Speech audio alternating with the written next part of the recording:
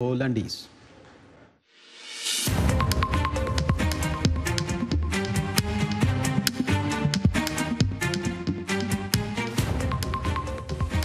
د نن شپې په خبرونو کې د خدای جل شانه امر ده کنه اول سوله وړي هغه چا چې ونه منله د هغه مقابل کې ودرېد. د افغانستان د سولې غږ ولسمشر غني وایي چې طالبان د سبا پر ځای نن خبرو ته کینی. ولسمشر په دې باور دی چې طالبان له امریکا سره خپل موافقې ته پر شریعت ترجیح ورکوي. ملګري ملتونه د جګړو په درشل کې د روغتي خدماتو له ټکني کېدو او ستونزو نه اندېښنه لري. د WHO یو چارواکي وایي چې د افغانستان روغتي نظام تر محاصرې لاندې دی. او د افغان میرمنو برخلیک د امریکا د ماموریت د ختمېدو په درشل کې په افغانستان کې د ښځو د سخت وضعیت په اړه اندېښنې مخ په زیاتېدو دي. میرمنې او نجونې په کوم لوري درومي د کانګرس ځینو غړو د لاسنیوي غږ کړی دی.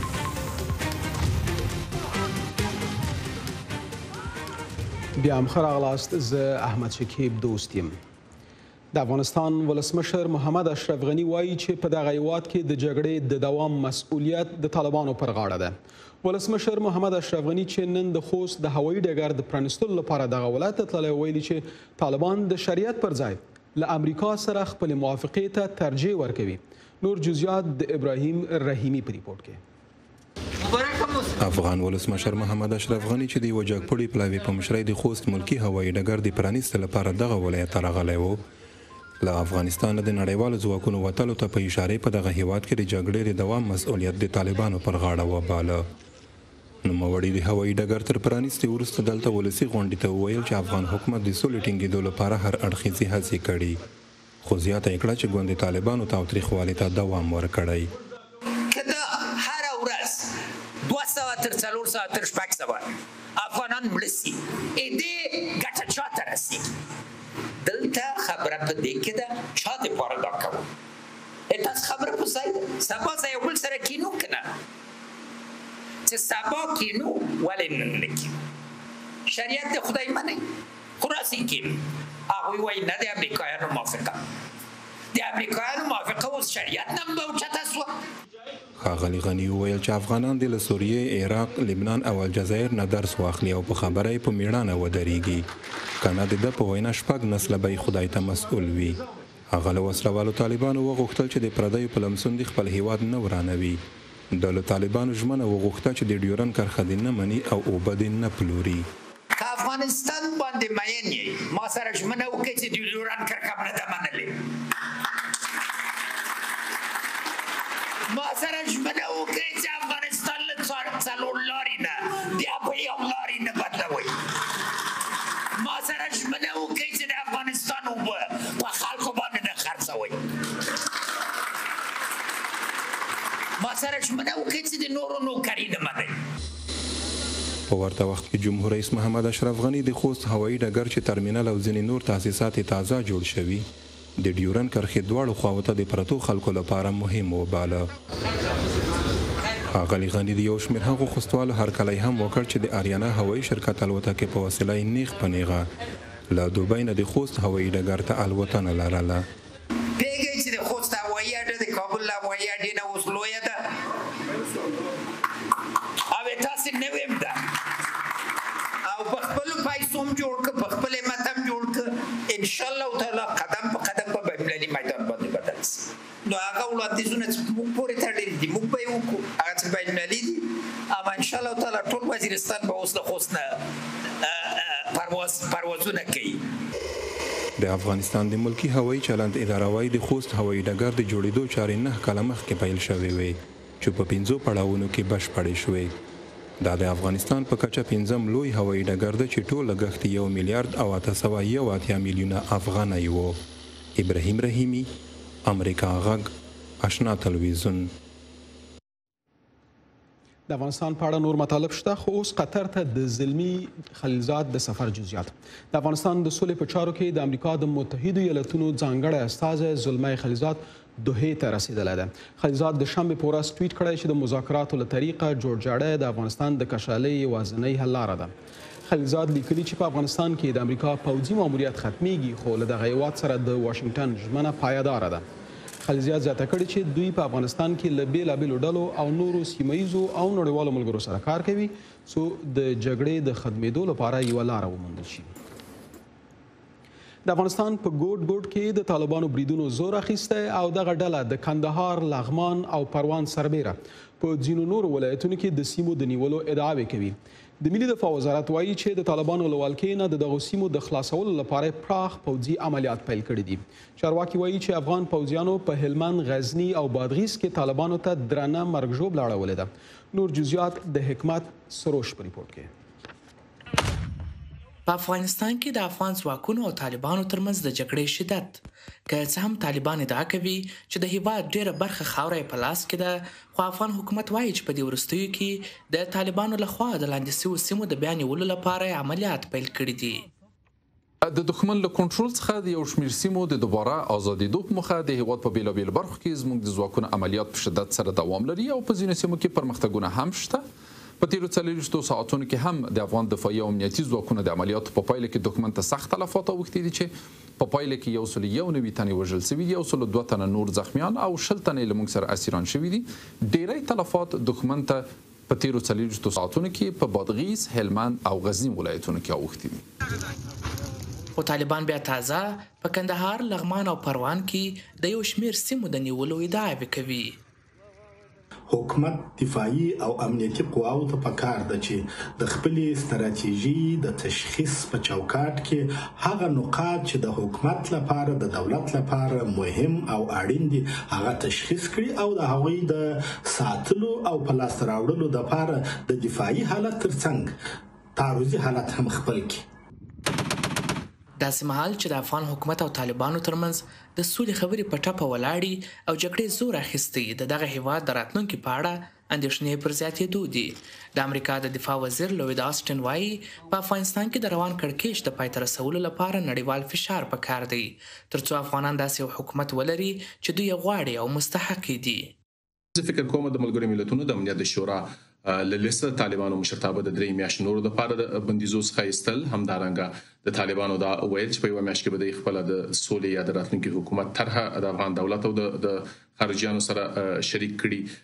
دا بحث او د دې ترڅنګ د متحده ایالاتونو د ولسمشر خبرې چې د افغانستان د دولت سره خپل همکاري ته دوام ورکوي او د دې ترڅنګ د بین الافغاني مذاکراتو کې د ملګرو ملتونو او د قطر د حالت د درېمګړي په صفت باندې چې طلبي و چې دواړو لورو ته قناعت ورکول شي ترڅو یو معتبر نړیواله ناسته ترسره شي. ولسمشر جو بایدن تیر پنځشنبه اعلان وکړ چې د راتلونکي اگست میاشت پر 1 به په افغانستان کې د امریکا پوځي ماموریت پای ته ورسیږي، خو ډاډ ورکړی چې د افغان حکومت تر شا به ولاړ وي. بایدن ویل چې د افغان ځواکونو پر وړتیا باور لري او که افغان سیاستوال متحد سي نو هیڅ کله به نظام نسکور نسی. د افغانستان دولت سره به خپل مرستې او خپل سیاسي حمایت او نظامی حمایت به تلپاتې او اوسنی دولت به سقوط نه کړي. البته دا په سیاسي لحاظ باندې هم یو مثبت اغیز کېدای شي ولري او همدارنګه د جنگ په ډګر کې هم کېدای شي یو ښه فرصت دولت لپاره برابر کړي او همدارنګه طالبان لپاره برابر کړي چې په نظامی لحاظ باندې څه نشي ګټلی، راشي مهرباني وکړي په سیاسي لحاظ باندې د مذاکرې لپاره ځان چمتو آماده کړي. بایدن ټینګار کړی چې په افغانستان کې د تیرو 2 لسیزو د لاسته راوړنو او د ښځو او نجونو د حقونو خوندیتوب اوس د افغان حکومت او افغان ځواکونو دنده ده. حکمت سروش، د امریکا غږ آشنا تلویزیون، کابل. لکه څنګه چې مو واورېدل، د امریکا ولسمشر جو بایدن په خپلو تازه څرګندونو کې افغانان هڅولي چې په خپل ستونزې حل کړي. ولسمشر بایدن ویل چې د پر طالبانو باور نه لري او افغان پوځیان د نظام د ساتلو وړتیا لري. د ولسمشر بایدن تازه بیانات له افغانستان سره د امریکا د اړیکو او ملاتړ لپاره څومره مهم دي. احمد الله ارچیوال په واشنگټن ډي سي کې د ویلسن د څېړنیز مرکز د آسیا د برخې له مرستیال مایکل کوګلمن سره خبرې کړې دي.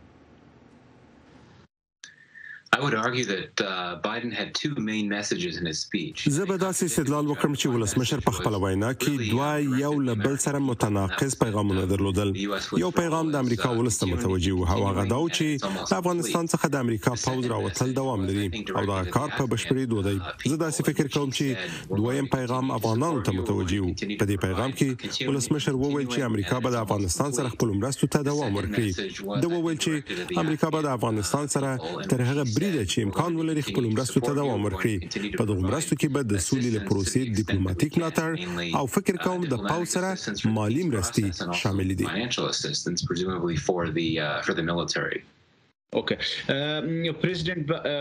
ولسمشر بایدن وویل چې افغان مشران اړ دي چې د نظام د ساتلو لپاره سره یو موټی شي. فکر کوي ولسمشر د افغانستان د سولې د پروسې د امریکا ملاتړ راکمول غواړي.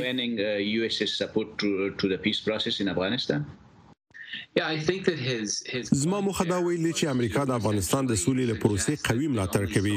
زه داسې فکر نه کوم چې دغه ملاتړ د تغییر وکړي، خو زه فکر کوم چې یو ځل چې د امریکایي قواو راوتل بشپړ شي او ډیر وخت تیر شي، په دې باید فکر وشي چې آیا افغانستان به د امریکا د توجه له محراق څخه وغورځيږي. ولسمشر په خپل خبرو کې پرون او همدارنګه کوم بل ځای ویلي و چې د امریکا متحده ایالاتونو نور ستر ستراتیژیک لومړیتوبونه لري. زما موخه دا ده چې ولسمشر تکرارا په نورو ځایونو کې ترهګري او چین سره د ستراتیژیک مبارزې خبره کړې ده. دا خبره ماته ښکاره کوي چې د امریکا متحده ایالاتونو به وغواړي چې د سولې له پروسې څخه هغومره چې کولای شي ملاتړ وکړي، خو د سولې له پروسې د امریکا ملاتړ لا محدود او اړینه توګه د تل لپاره نه دی. څوک پوهیږي کېدای شي امریکا چاري افغانانو ته پرېږدي او پر نورو شیانو تمرکز وکړي.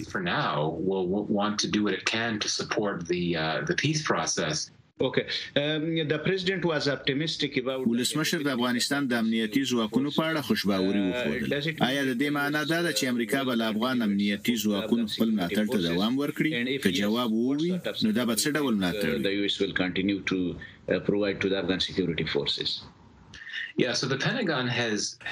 د امریکا د دفاع وزارت پرته لدی چې مشخصي کړی ویلي دي چې دوی به د افغانستان امنیتي ځواکونو سره خپل مالی ملاتړ ته دوام ورکړي. خو د امریکا د دفاع وزارت ویلي چې دوی تر نامعلوم وخت د افغانستان له پوځ څخه ملاتړ ته ژمن دي. لدی ورسته دا روښانه نه ده. ماته داسې ښکاري چې داسې خبرې هم شته چې امریکا به د افغانستان د پوځ د روزلو او لری له یو دریم هیواد څخه د افهام او تفهیم لاري هغوی ته مشورې ورکولو ته دوام ورکړي چې دا د حقیقي کړنې ځای نشي نیولای. داسې هم ښکاري چې ترڅو چې امریکایان په ټیټه کچه په افغانستان کې حضور ولري چې زیاته برخه یې اوس راوتلې، داسې ویل کېږي چې امریکا د طالبانو او نورو پر وړاندې د هوایي بریدونو حق خوندي ساتي. خو بیا به هم د دې کار ژر تر سره کول اسانه نه وي، ځکه چې د امریکا حضور تر ډیره اوس په افغانستان کې پای ته رسیدلی دی. زه فکر کوم او ماته داسې ښکاري چې د امریکا د ملاتړ اصلي کچه او یا اصلي ملاتړ به د افغانستان له پوځ څخه مالی او تر یو محدوده بریده له یو بل هیواد څخه په محدوده کچه مشورې ورکول وي.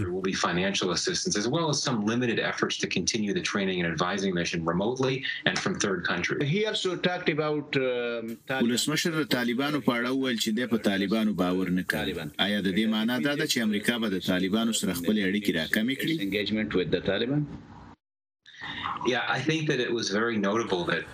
هغه وخت چې ورڅخه پوښتنه وشوه چې پر طالبانو باور لري او کنه، دا خبره چې بایدن نارامه شو ښکاره وه. زه فکر کوم چې ولسمشر شاید د دې تصور چې امریکا د طالبانو سره له حده زیاته خواخوږي لري او ورسره دوستانه اړیکې لري، په ځانګړې توګه هغه اړیکې چې د ولسمشر ټرمپ د دورې په آخرو وختونو کې موجودې وي چې د امریکا د بهرنیو چارو وزیر له طالبانو سره غونډې کولې او ټرمپ د طالبانو سره په ټلیفون خبرې وکړې. په وړاندې حساس دی. ولسمشر نه غواړي چې خلک داسې تصور وکړي چې امریکا د طالبانو سره نږدې ده، چې په ښکاره ډول اوس دغه اړیکې نشته. خو ماته داسې ښکاري چې د ولسمشر بایدن اداره به د تاوتریخوالي د کمولو او بیرته د سولې خبرو ته د ژمن کېدو لپاره پر طالبانو خپل فشار ته دوام ورکړي. زه دا هم فکر کوم چې د بایدن اداره به په زیاتېدونکې توګه د سیمې په نورو هیوادونو او پاکستان پر طالبانو د تاوتریخوالي د کمولو په اړه خپل اثر رسوخ کارولو ته دوام ورکړي. نور دغه هیوادونه چې زه فکر کوم به دې کار ته وهڅول شي چې هغه به سعودي عربستان او ترکیه وي. چین او روسیه هم مهم هیوادونه دي، خو دوی د امریکا سره کافي دوستانه اړیکې نه لري ترڅو امریکا دوی پر طالبانو د فشار راوستلو لپاره وهڅوي. خو اصلي خبره دا ده چې امریکا به پر راتلونکي کې پر طالبانو د فشار راوستلو مسؤلیت نور هیوادونو په ځانګړي ډول د سیمې هیوادونو ته ولېږدوي.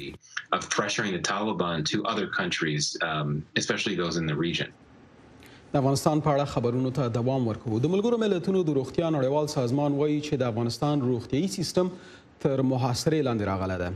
د دبلیو ایچ او یو جګپوړي چارواکي ویلي چې څه باندې 18 میلیونه افغانان بشري مرستو ته اړتیا لري. افغانستان په نړۍ کې له هغو هیوادونو څخه ګڼل کیږي چې خلک یې زیاتو عاجلو بشري مرستو ته اړتیا لري.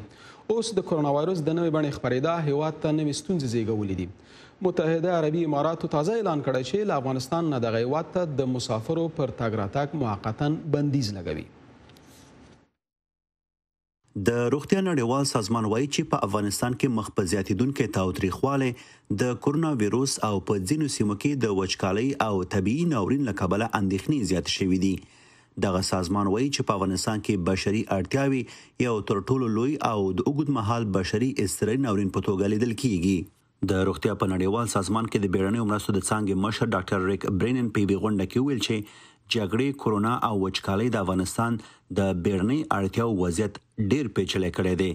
چارواکي وایي امنیتي وضعیت د افغانانو پر رواني روغتیا ډېر بد اغېز کړی دی.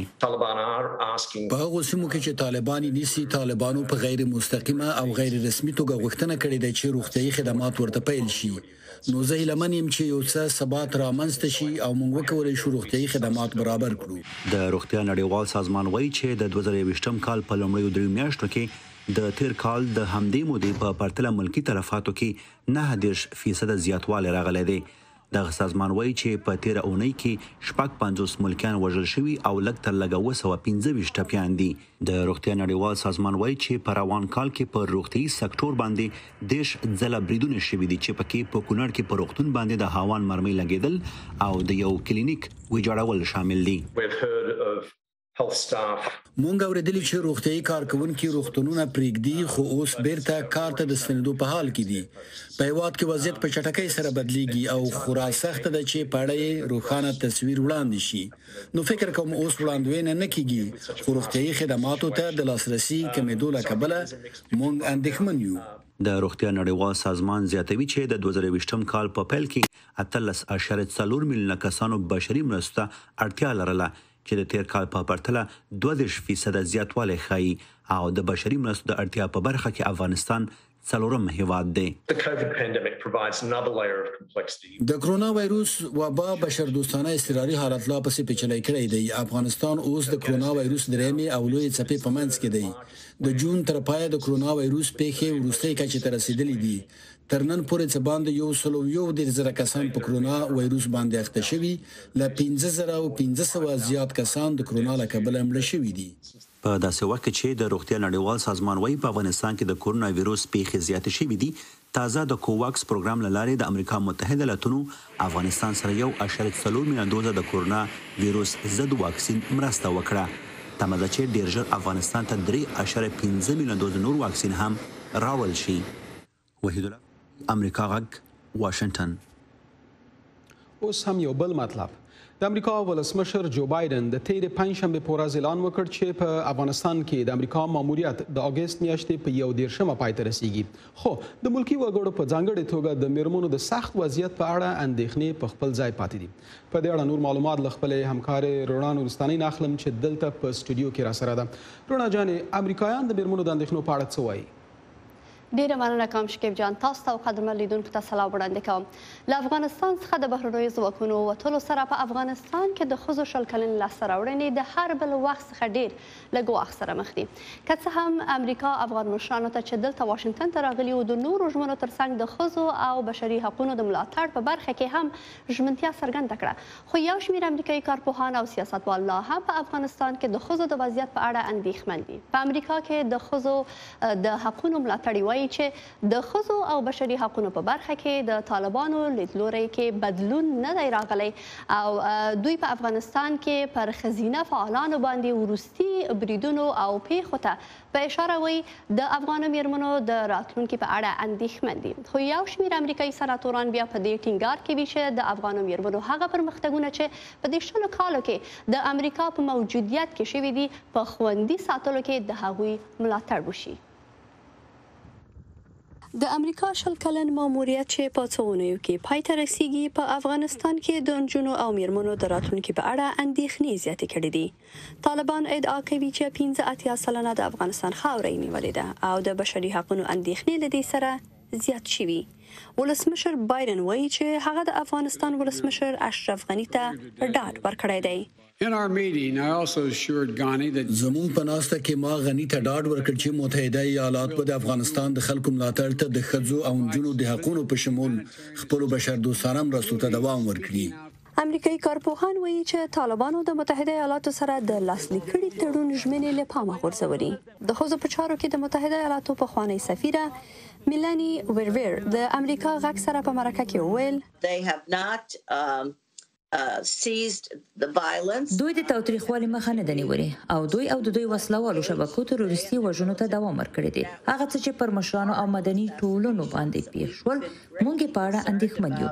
هغه څه چې د ښځینه ژورنالستانو، ښځینه او قاضیانو، د نجونو ښوونځیو باندې بمي برید، وحشتناکه جنایتونه چې وشول موږ شاهدانو دا خورا د اندېښنې وړ دي. د افغانستان په شمال بلخ کې سیمه‌ایز اوسیدونکي وایي چې طالبانو د دوی په سیمو کې د نوي جبري قوانینو وضع کول پیل کړي دي. لکه ښځو ته یې امر کړی چې حجاب مراعات کړي او بې د محرمه له خپل کورونو څخه دې ونه وځي. په ځینو سیمو کې د نجونو ښوونځي تړل شوي دي. د کانګرس دیموکرات غړی سیت مولټن وایي چې هغه په افغانستان کې وخت تیر کړی او د افغانانو په تیره بیا د هغو کسانو په اړه اندېښنه لري چې دی ورسره له نږدې لیدلي، په ځانګړې توګه ښځې او نجونې. کله چې تاسو د افغانستان په ځینو برخو کې د طالبانو د پرمختګ په اړه فکر کوئ او بیا د میرمنو په اړه چې اساساً دوی د غلامۍ ژوند کولو ته مجبورېږي دا زړه ماتوي او موږ یو هم دا نه غواړو چې داسې وشي.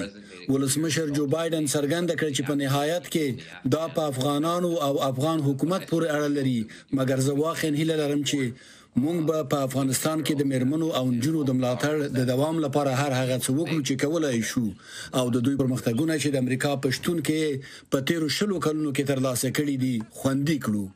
افغان ځواکونه ژمن دي چې د یو شمېر هغو ولسوالیو کنټرول بیرته ترلاسه کړي چې د ناټو او امریکایي ځواکونو له وتلو وروسته په دې وروستیو کې د طالبانو لخوا نیول شوي دي.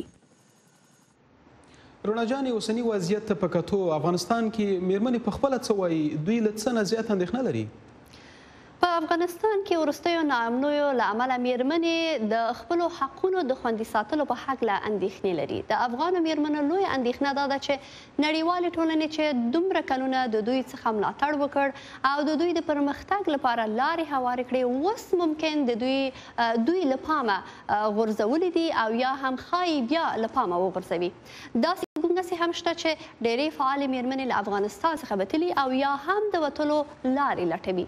په دې ریپورټ کې د دوه فعالو میرمنو اندېښنې او کیسې بیان شوي دي.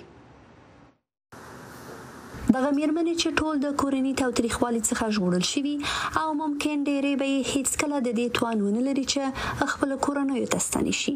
دغه میرمنې د ماري اکرمي په نوښت د رستورانت کې هم کار کوي او هم پکې شپې سبا کوي.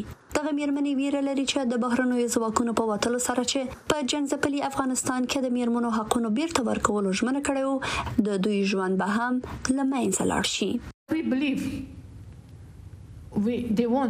مونږ په دې باور یو چې دوی به مونږ پرې نږدي او مونږ باور لرو چې بیرته شاتګ نه کوو. مونږ به لا هم ژوندي پاتې شو او دوام به ورکو. خو خدای پوهیږي، تصور وکړئ کله چې مونږ سهار له کوره وځو نه پوهیږو چې ماښام کې به بیرته ژوندي کور ته راستنیږو او کنه. دا یو بد حقیقت دی. د خپل راتلونکي په اړه ووایم. هر څوک چې سخت زیار وباسي خپل موخو ته رسیږي. زه دلته 3 کاله کېږي چې کار کوم. زه غواړم په آینده کې یو ځواکمنه ښځه اوسم څو چاته احتیاج ونه وسم. په په ټول هیواد کې د مخ په زیاتیدونکو تاوتریخوالو سره سره د میرمنو فعالین چې په خپل ټول ژوند کې ډېرې ستونزې ګاللې دي اوس شکمنې دي چې په هیواد کې به سوله راشي او کنه. لیلا حیدري چې په مخدره توکو د روږدو کسانو د درملنې مرکز بنسټ ایښودونکې ده وایي د هغې ډېرې ټولنیز فعالین ملګري لا د مخه له هیواد څخه وتلي دي. زمانی که چې هست ټولې د خبرو له پیل راهیسې 2 کاله کېږي زما کورنۍ زما ملګري ماته وایي چې هیواد پرېږده ځکه چې افغانستان ستاسو د اوسېدو ځای نه دی خو زه نشم کولی په اسانۍ سره میدان پرېږدم. ما د 10 کالو لپاره د رستورانت پرانیستلو لپاره مبارزه وکړله. دا 14 کاله کېږي چې ما په نشو د روږدو کسانو د بیا رغونې مرکز چلولی دی. زه څنګه کولی شم دا ټول په اسانۍ پرېږدم؟ دا ټول زما هویت دی. دغه میرمنې وایي چې نړیوالې ټولنې موږ وهڅوو زموږ څخه یې ملاتړ وکړ موږ سره یې مالي مرستې وکړې او اوس موږ له پامه غورځوي. په دې وروستیو میاشتو کې د فعالینو قاضیانو او ژورنالستانو په شمول یو شمېر فعالې میرمنې وژل شوي چې امریکا او افغان حکومت د دې بریدونو تور پر طالبانو اچوي. د لیلا په شان میرمنې وایي چې د دوی د ژوند کولو هدف د نورو خلکو لپاره خدمت کول دی. در واقع من یک مرگ اجتماعي زه نه غواړم په کور کې قید شم او بیا وایم چې زه ژوندی یم. زما ژوند هغه وخت مهم دی چې زه د خلکو ښځو او روږدو کسانو لپاره کار وکړم. ملګرو ملتونو په وینا په افغانستان کې ډېرې میرمنې له فزیکي جنسي یا رواني تاوتریخوالي سره مخامخ دي او هغه کلتوري دود او مفکوره چې میرمنې د خپلو میړونو څخه د جلا کېدو وروسته نه بخښل کېږي لا پر خپل ځای پاتې دی. د هیواد په ځینو برخو کې اوس هم ښځې او نجونې د پور یا دښمنۍ هوارولو په نوم واده کېږي او یا هم د ناموسي وژلو قربانیانې دي. ګالیا رڼا نورستانۍ د امریکا غږ آشنا تلویزیون واشنگټن. راځو نړیوالو مطالبو ته. د جاپان په مرکز ټوکیو کې نن لسګونو کسانو د یو لاریون په ترڅ کې د 2020 کال د اولمپیک لوبو د لغوه کېدو غوښتنه وکړه. ټاکل شوې دغه لوبې په راتلونکو 2 اونیو کې د جاپان په بیلابیلو ښارونو کې پیل شي. معترضینو هغه هوټل ته څیرمه غونډه جوړه کړې وه چیرې چې د اولمپیک د نړیوالې کمیټې مشر اوسیږي. دوی شعار ورکاوه چې اولمپیکي لوبې نه غواړي. یو شمېر جاپانیان د کرونا وایرس د خپرېدو په درشل کې د اولمپیکي لوبو له پیل کېدو نه په غوسه دي. جاپاني چارواکو پرون د لوبو د نندارې لپاره د خلکو پر حضور بشپړ محدودیتونه ولګول. د روسیې په جیانبینسک حوزه کې پراخ اور بل شوی چې له کبله یې ګڼو تاسیساتو ته زیان رسېدلی دی. د جمعې په ورځ د 22 ودانیو او 46 کورونو د سوځېدلو خبر ورکړل شوی دی. د روسیې د بیړنیو حالاتو وزارت ویلي چې یو کس سوځېدلی او 350 تنه د اور له لمبو څخه ژغورل شوي دي. د اور د راکبو کولو لپاره 600 مامورین تیارې او نور تجهیزات په کار اچول شوي دي. دغه اور تر اوسه پورې 14,000 هکتاره ځمکه اغېزمنه کړې ده. دلته په امریکا کې د امریکا ولسمشر جو بایدن د هیواد په لویدیځ کې د هوا د ګرمېدو په ځنګلونو کې د اور د لګېدو او د وچکالیو په اړه د کابینې له غړو او ایالتي مشرانو سره مجلس کړی دی. د هیواد ګڼې سیمې له دغو خطرونو سره مخامخ دي او چارواکي کوښښ کوي چې له همدا اوس نه ورته چمتووالی ولري. نور جزئیات په ریپورټ کې. د امریکا په واشنگټن ایالت او د کاناډا په لویدیځ کې د ګرمې هوا له کبله چې تلفات هم اړولې دي ولسمشر جو بایدن له چارواکو او والیانو سره ولیدل. د آیداهو ایالت ششونی سیمه د اقلیم د بدلون له کبله زیانمنه شوې ده. کارل پندلټن دلته بزګر دی. پندلټن د هغه شرکت مسؤل دی چې د اوبو لګولو سیستم اداره کوي. که څه هم بزګران د ځمکې لاندې د اوبو له سیستم څخه کار اخلي خو د ځمکو لپاره د اوبو یوازینۍ سرچینه ده. موږ د ریچفیلډ کانال روسي برخې ته رسیدلی یو کله چې بدلته ودرېدلو نو به تر غاړې اوان تر سر پورې را رسیدلې. خو په ځینو سیمو کې چې غره ته نږدې دي لکم اورښت او واورې ورېدو وروسته هم وچکالي رامنځته شوې ده. هر کال به دلته له 215 میلیون کیوبیک متر څخه زیات اوبه وي خو سږکال د دغې اندازې له 1 روبه څخه هم کمې اوبه دي. په داسې وخت کې چې موږ ډېر کانالونه د اوبو له کمښت سره تجربه لرو دا ډېره نادره ده چې موږ د جولای تر نیمایي پورې کافي اوبه ونه لرو. موږ د جون تر 10 پورې د اوبو ټولې سرچینې خلاصې کړې دي. له 1955 څخه راوروسته په دې سیمه کې وچکالي راغلې ده او ځمکې به کافي اندازه اوبه ونه لري. موږ د دې په ځای چې وچ واښه واخلو او یا دا څاروي په لاریو کې بل ځای ته چې واښه پکې وي انتقال کړو دا موږ غوره وګڼله چې خرڅ یې کړو. د 1940 کلونو په پرتله چې د کورنۍ دلته راغلې ده کم فعالیت لري. پندلټن وایي که څه هم د امریکا د کرنې سیستم متفاوت او قوي دی، خو حکومت باید د کرنې برخې سره مالی مرسته وکړي چې دا د خوراکي توکو د رسولو په لار کې شته ګواښونو په وړاندې ښه رول لوبولی شي. د نن لپاره مو خبرونه همدومره. دلته په واشنګټن ډي سي کې زه او زما همکاران د اوس لپاره اجازه غواړو. تر بیا.